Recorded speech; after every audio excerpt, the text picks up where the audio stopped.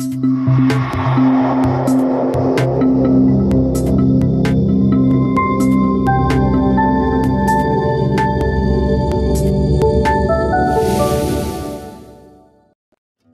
codes, meaning quick response codes, are gaining popularity around the world. You've undoubtedly seen them, and may have even scanned one in the past. These funky-looking barcodes are designed to quickly take a user to a website, where they can receive product information, videos, and aid in touchless payments, all by simply holding your smartphone camera over the image.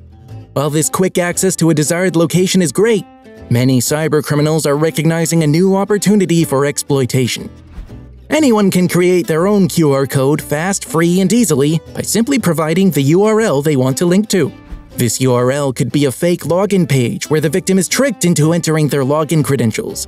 Now you may be thinking, I know better than to scan a random QR code.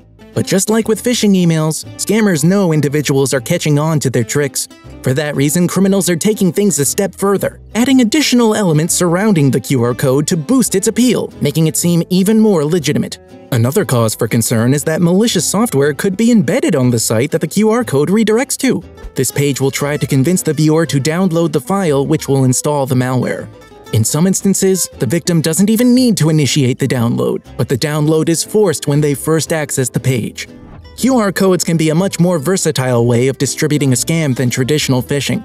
We all know how to spot a phishing link, hover over a link to see where it is truly going to take you. That option is not available with a QR code. However, once scanned, most devices provide a notice to confirm you want access to that particular page, but this may vary by device and operating system. We all need to understand the risks associated with QR codes. Here are some tips to help you stay safe. Think twice before scanning.